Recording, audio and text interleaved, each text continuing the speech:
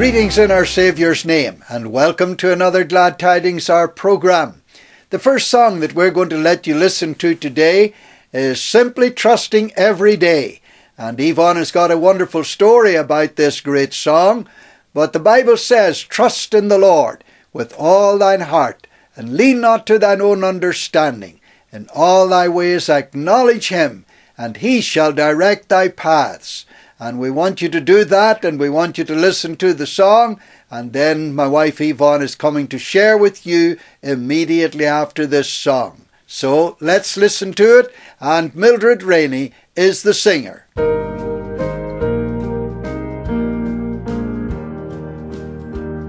Simply trusting every day, trusting through a stormy way.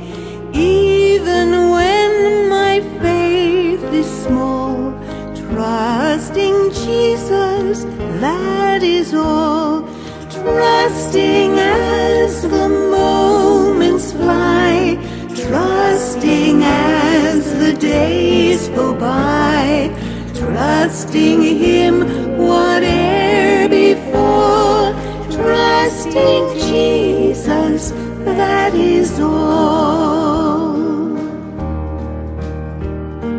Brightly doth his spirit shine into this poor heart of mine. While he leads I cannot fall, trusting Jesus, that is all.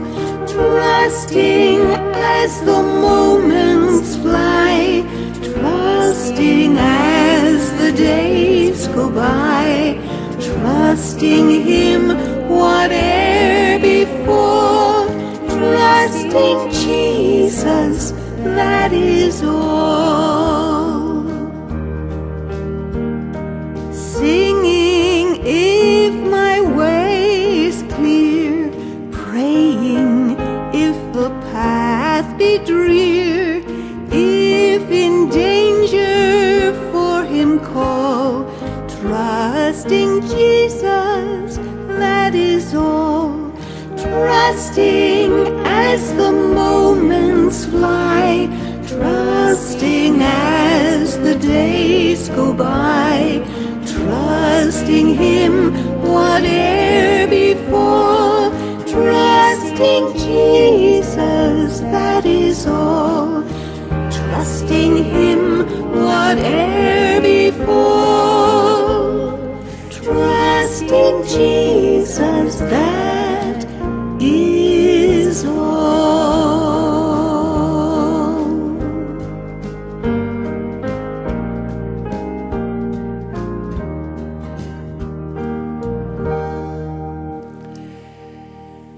Yes, Simply Trusting Every Day was written by a man called Edgar Stites. It is completely American in background. Stites was born on the 22nd of March 1836 in Cape May, New Jersey. He was a direct descendant of John Howland, who was one of the 102 passengers on the Mayflower ship. They had decided to escape religious persecution in Britain and live freely and independently in Massachusetts, North America. Stites belonged to the First Methodist Church in Cape May, New Jersey, for over 60 years, serving in the Civil War as a riverboat pilot and later as an obscure but active home missionary to churches in South Dakota. Like many other hymns of that day, the poem first appeared in a newspaper and was handed to the American evangelist D.L. Moody. In turn, Moody gave it to his soloist and song leader, Ira D. Sankey, asking him to set it to music. He consented, and a great hymn was written that has encouraged Christians for the many decades since it was first published in Sankey's Sacred Songs and Solos book in 1878. Ira D. Sankey relates the story of a minister who used this hymn to great effect just after it was published. He wrote, "About 2 years ago I visited a woman who was suffering from an incurable disease. But, although her agony of body was great, her distress of mind was greater still. One day she said, 'The future is so dark, I dare not look forward at all.' To my question, 'Can't you trust yourself in God's hands?' she replied, 'No, I can't leave myself there.' I repeated the words of the hymn, simply trusting every day, and especially dwelt on the chorus, trusting as the moments fly, trusting as the days go by, trusting him whate'er befall, trusting Jesus, that is all." "Ah," she said, "I can trust him now, at this moment. Is it like that?" I sang the hymn to her, and the change that came over her was wonderful. She never lost this trust, and she marked the page in her hymn book so that she could have the hymn read to her. After months of intense suffering, she passed away to the land where there shall be no more pain, still simply trusting in Jesus, her Lord and Saviour.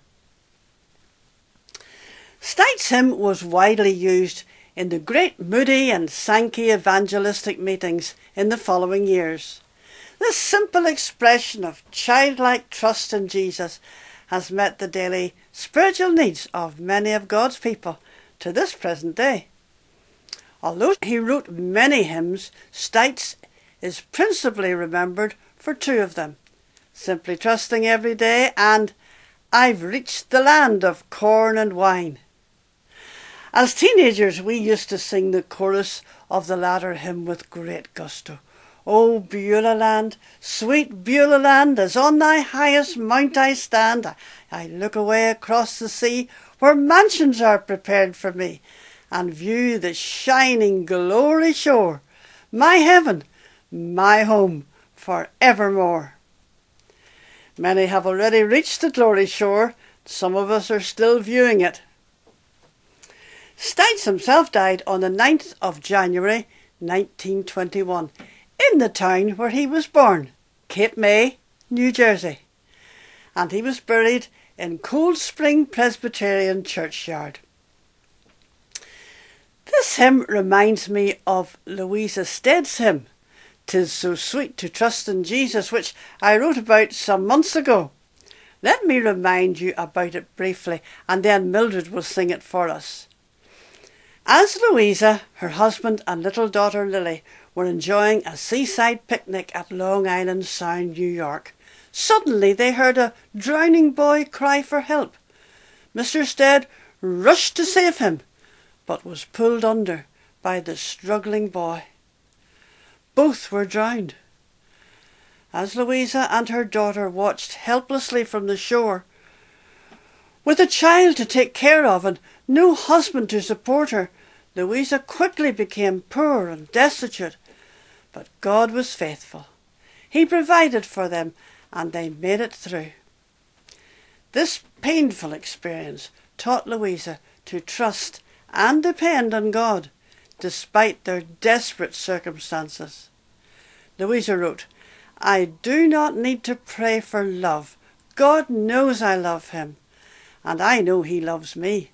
What I need is an extra measure of faith and trust to believe that his providence is still at work and that his hand can still guide me through the bleak, unknown future." One afternoon, when mother and daughter had nothing left in the house to eat, the two prayed earnestly that the Lord would provide.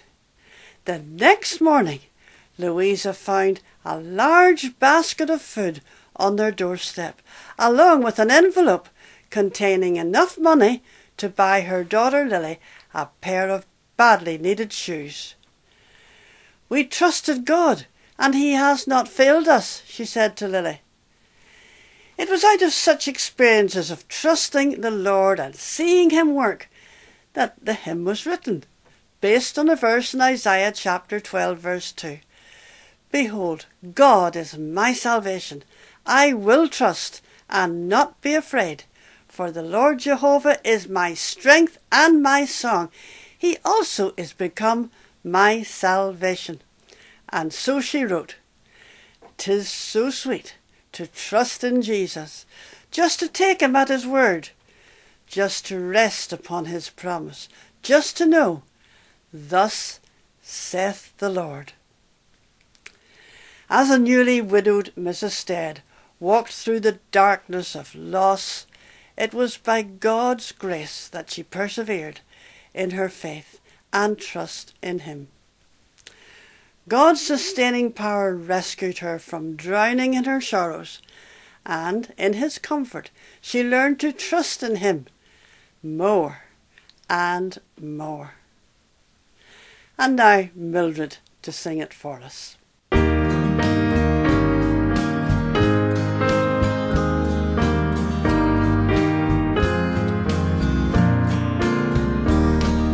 "'Tis so sweet to trust in Jesus, just to take him at his word, just to rest upon his promise, just to know, thus says the Lord.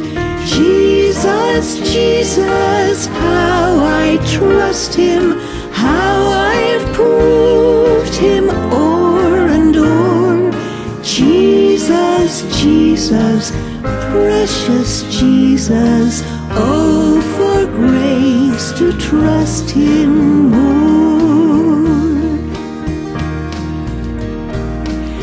Yes, it's sweet to trust in Jesus, just from sin and self to cease, just from Jesus simply taking life and rest and joy and peace.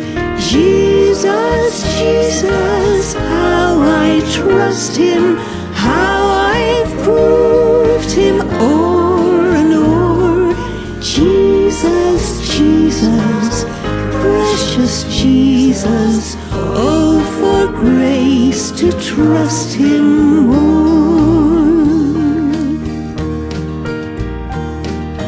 I'm so glad I learned to trust thee, precious Jesus, Savior, friend.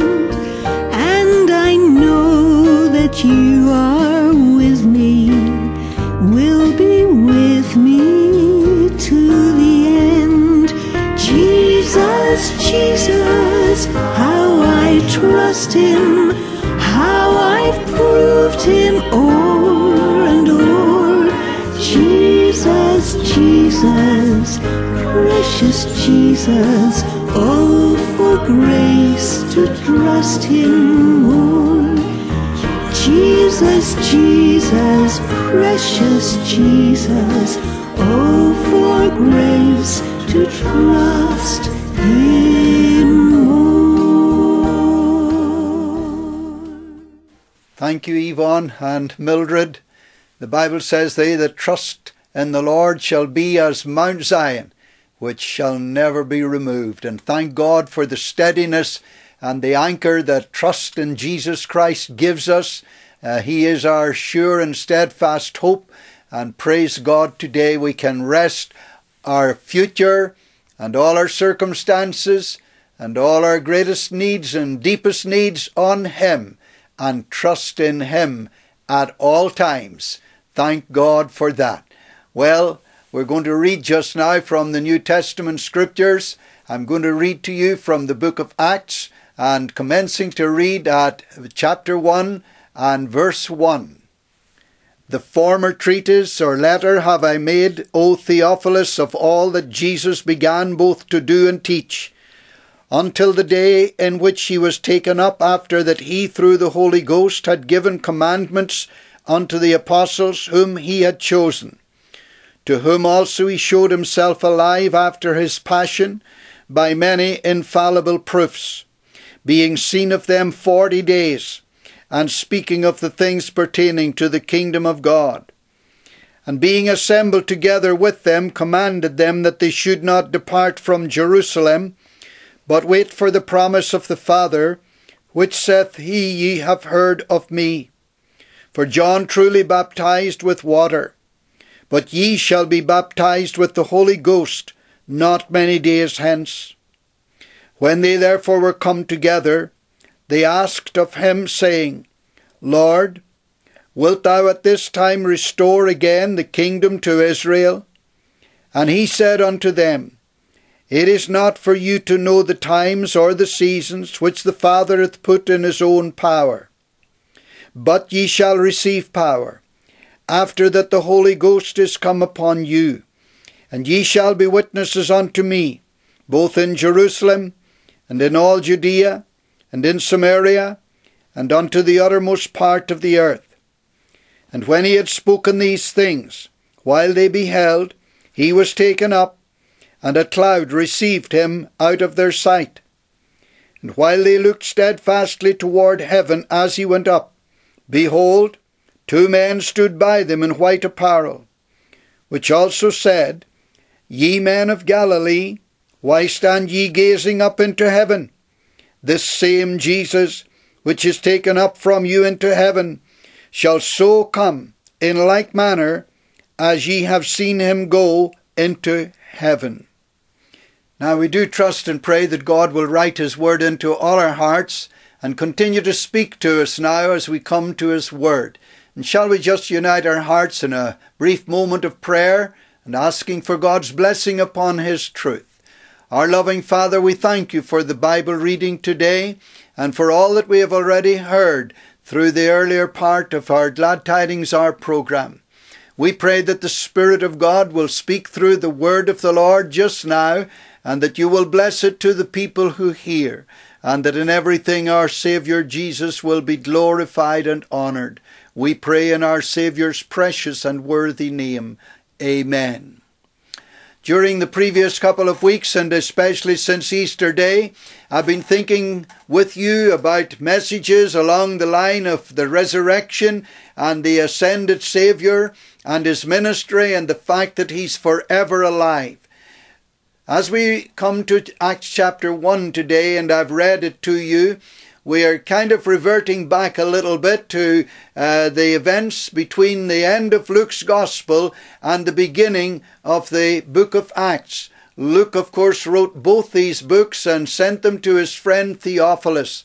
And he's referring to the final words that were spoken by our Saviour to his disciples before he was taken up to be with the Lord. And we have read in the passage a little earlier in Acts chapter 1, And when Jesus had spoken these things while they beheld, he was taken up, and a cloud received him out of their sight. We are deeply indebted today to Luke, the writer of the third Gospel, and the follow-up record of Acts for the accounts of the final moments of our Lord's earthly presence and ministry to his disciples. Mark makes a very brief reference to the parting, but it's Luke who captures the momentum that built up to the actual ascension of the Lord Jesus Christ. We have the concluding remarks, we have the last short walk together out to Bethany, the closing benediction, and the awesome scene of Jesus ascending higher and higher until he disappeared from their sight. Immediately afterward, they were astounded by the appearance of 2 shining messengers. And what was their message? This same Jesus shall return in like manner as ye have seen him go into heaven. Just as he departed, he will come again. You know, parting words are important, but the significance of Christ's final message cannot be overestimated. It was going to be the blueprint for the mission of these men and for the cause of the kingdom until he would return. The pattern is presented in the combined testimony of Luke's 2 accounts. Some very simple headings that will help you to remember the line and the message that I want to share with you today. First of all, there's the dominant message of the kingdom. And you find that in Luke chapter 24 and verses 45 to 49. We read these words, "Then opened he their understanding, that they might understand the Scriptures, and said unto them, Thus it is written, and thus it behoved Christ to suffer, and to rise from the dead the third day, and that repentance and remission of sins should be preached in his name among all nations, beginning at Jerusalem." So here in this brief passage, the purpose of the death and the resurrection of Jesus Christ was to provide redemption from sin. The Bible, of course, emphasizes that and elaborates on that message as we read through the New Testament scriptures, because we read he appeared to put away sin by the sacrifice of himself. We read in the book of the Revelation, "Unto him that loved us and washed us from our sins in his own blood, to him be glory and dominion for ever and ever." And we say to that with the writer John, Amen. So it was not a surprise that this is the message which these men were commanded to preach throughout the world, beginning at Jerusalem. And so it is in verse 47 that we have just read these words. "And it is on the bedrock of Calvary's redemptive work they were to preach repentance and remission." That commission has never been repealed. Repentance may not be a popular message. People don't like to be faced with their sin, but it is an even less appreciated message to say you need to forsake your sin. And so your first challenge is the giving up of your sin. And there's no way around this, because Jesus said, "Except ye repent, ye shall all likewise perish." And everyone who is listening to me today, who has been to the cross, who has experienced the saving grace of Jesus Christ, had to come by that pathway, the pathway of repentance. There was a moment when we came to the cross. We not only saw that we were sinners and that Christ had died in our place, but in that same moment we were willing to give up our sin, to turn from it, and to start to follow Jesus. Peter the Apostle, the great spokesman for the apostolic band on the day of Pentecost, said, "Repent ye therefore, that your sins may be blotted out." The Apostle Paul said, "God commandeth all men everywhere to repent." John the Baptist preached repentance. Our Lord preached repentance. The apostles preached repentance, turning from your sin, turning away, and seeking and following Jesus Christ. It may be somewhat bitter to swallow that pill, the pill of repentance, but it's followed by the sweet message of remission. And praise the Lord, there is a remedy for the unforgiven past. There is an answer to the accusations of an offended conscience and an offended God. And what is that answer? It's a free and full forgiveness provided through faith in the precious blood of Jesus Christ. The song and hymn says, "Love brought my Saviour here to die on Calvary. For such a sinful wretch as I, how can it be? Love bridged the gulf twixt me and heaven, taught me to pray. I am redeemed, set free, forgiven, love found a way." So it is that when we read Luke's account of these men in the book of Acts, it is obvious they were faithful to their responsibility. They preached repentance and remission of sins wherever they went. And my mission today is just like theirs. It is to declare the message of repentance from sin and remission for sin through our Lord Jesus Christ. And it then becomes your responsibility to accept the message and to act upon it. I am trusting that not only through Glad Tidings Hour, but through other faithful messengers who bring a similar message to what I'm sharing with you today, that you have repented And if you have never yet done so, that you will, and you will leave your sinful worldly ways, and you will turn around by the enabling grace of God to follow the Lord Jesus Christ. Goodbye world, goodbye sin, goodbye devil. I'm through with you. Welcome Jesus. I'm going God's way. Well, the second important thought in our message today is the promise of the dynamic presence in their ministry. There is that fundamental message that they were to preach, but that message was to be accompanied by a dynamic presence in their ministry. In Luke chapter 24 and verse 49, we read these words. Jesus said, "Behold, I send the promise of my Father upon you." Now there are many promises in the Bible, but here is one that's called the promise. The definite article emphasizes the importance of it. The promise of the Father upon you. "But tarry ye in the city of Jerusalem until ye be endued with power from on high." When we come into the book of Acts and chapter 1 and verse 4, we read these words, "Being assembled together with them, he commanded them that they should not depart from Jerusalem, but wait for the promise of the Father.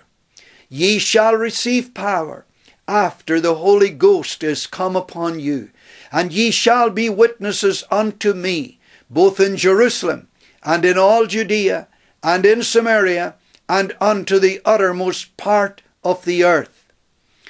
When Luke was writing to his friend Theophilus, he was wanting to make it abundantly clear and to make sure that his friend Theophilus was fully aware that there was such a thing as the supernatural presence of the living Lord Jesus Christ attending the ministry of the apostles. God, the Holy Spirit, would account for the gripping impact of their preaching, their fearless bravery in the face of fierce opposition at times, and indeed their triumphant testimony as they faced torture and martyrdom.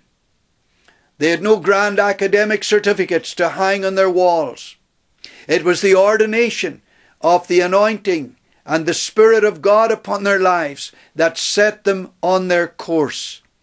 And when we think about it, the hostile forces that were arrayed against them, the unpopularity of their message, it would have been no surprise if their mission had failed. But it was Dr. A.W. Tozer said that the church did not so perish, like many other abortive sects before her, was due entirely to the miraculous element within her. That element was supplied by the Holy Spirit, who came at Pentecost to empower her for her task. For the church was not an organization merely, not a movement, but a walking incarnation of spiritual energy. In short, the church began in power, moved in power, and moved just as long as she had power. How profound those words are. If you were in my library and you see a small part of it, but right behind me here are some 19 volumes of A.W. Tozer's writings. What a man of God he was. What a powerful, pungent, cutting message he presented. A.W. Tozer.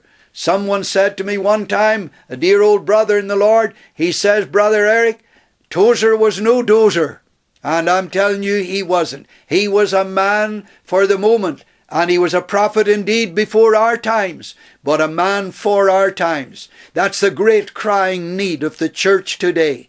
It's the great crying need of individual believers, the unction of the Spirit of God upon our lives and upon our ministry. You sometimes go and you listen and you say, where's the power? Where's the dynamic? What's missing? There's something not there. And you long for it. You know that.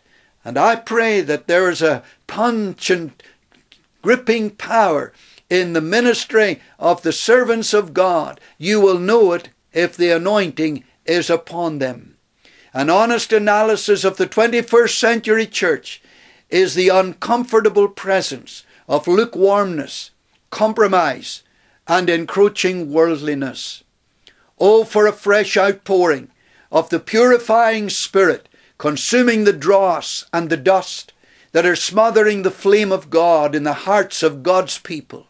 Oh, for a new outpouring of pure power from on high, equipping us for the gigantic challenges before us.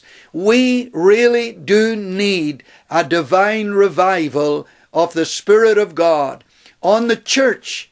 And if it comes on the church of Jesus Christ, then I am sure it will impact an ungodly and sneering world around us. The third thought that I want to leave with you today is that there was a departing assurance to the disciples. First of all, a fundamental message, and that message needs to be clear all the time, sounding out the message of the cross, the message of repentance, the message of remission of sins, the message of a Saviour who can save to the uttermost all those who come unto God by Him. Oh, may the Lord help us to ever be crystal clear and concise and sharp in our ministry and message, so that people understand what it's all about. But then here at the end we come to this great word: Ye men of Galilee, why stand ye gazing up into heaven? This same Jesus shall so come in like manner as ye have seen him go into heaven. That's in verse 11 of Acts chapter 1. In chapter 24 of Luke's Gospel it says, He led them out as far as to Bethany, and he lifted up his hands and blessed them. And it came to pass, while he blessed them, he was parted from them and carried up into heaven. That's verses 50 and 51. Acts chapter 1 verse 9, we read again, While they beheld, he was taken up, and a cloud received him out of their sight. I wonder how I would have felt at that moment. I know what it's like when you part company with a special friend, and you know you're not going to see them on this earth again. We have no account of how long those men stood gazing upward after his departure. But their concentration was interrupted when these two shining messengers appeared with this message: He is coming again. He is going to return. And over 300 times we are reminded that Jesus is coming again. His purpose for returning is to bring an end to this age of grace. He is returning for those who belong to Him. No time is revealed, so no time must be wasted. So it is in our case. The signs of the times are upon us. Well, there is no time to waste. There is the commission of the Master to work while it is yet day, and the night cometh when no man can work. And the commission that He gave to them in the interim period between that departure and between His return is that beginning at Jerusalem and into Judea and into Samaria and to the uttermost parts of the earth, that the gospel of Jesus Christ's saving power is to be preached to all men. My dear friends, when we come to a certain age in life, we can't travel so much. And that's true in our own personal lives. We aren't able to travel now to the countries we used to be able to travel to, not with the same ease at all. But here we are, from our own home in Northern Ireland, reaching out. And I don't know where you all are today, but I know that here and there, thousands of miles from us, there are some of you who have found Glad Tidings Hour, and you have come to know about us, and you are listening to the message. My dear brother, sister, in Jesus Christ, how wonderful that we can send the message all round the world today in this wonderful technology that God has given to us. In a flash, in a moment of time, it can be where you are, regardless of where you open up a Glad Tidings Hour program. Praise the Lord for such a ministry. And our prayer is that you will not only come to the Lord Jesus Christ if you have never been saved, but that you will also open up your heart as a child of God and allow the Spirit of God to take complete possession of your being, to fill you with the Holy Ghost and power. This is the need of the hour, and there is no substitute for it.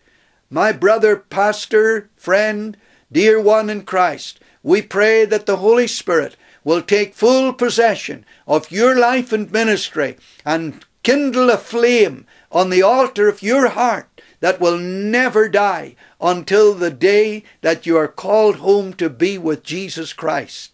Oh, may the Lord bless your ministry today. My pastor friends, God bless you. We're not tied to any one denomination, friends. We're tied to the book, the Bible, and we love the Lord's people wherever they are, and we love you in the Lord Jesus, and we long for God's abundant blessing upon your life and ministry in this interim period. And someday soon the trumpet will sound, and we will go to be rewarded for the work that we have done. May we bring many souls all the way home to glory. And on that great day, when the rewards are handed out, we'll be able to say, not unto us, O Lord, not unto us, but unto thy name give glory for thy mercy and for thy truth's sake. Oh, my dear friends, today, praise God for his word. And the Lord Jesus is saying to us today, occupy till I come. How important it was that those early believers were be endued with the Spirit of God for the great task of evangelism. Likewise, we too need that experience of the divine anointing before we engage in the work of God. Otherwise, we are weak and ill-prepared for the challenges that we will encounter. And may the Lord keep the issue before us today, that someday soon he will come again. And we want you to be with us. If you do not know Jesus Christ yet, oh, prepare for his coming, and then you will be forever joyful and forever glad that we shared our hearts with you and shared the Word of God. Now, we're going to conclude our message and program today with a great song that we have played before on Glad Tidings Hour. And I thought this was be a very selective and very suitable song. We've a story to tell to the nations that will turn their hearts to the right.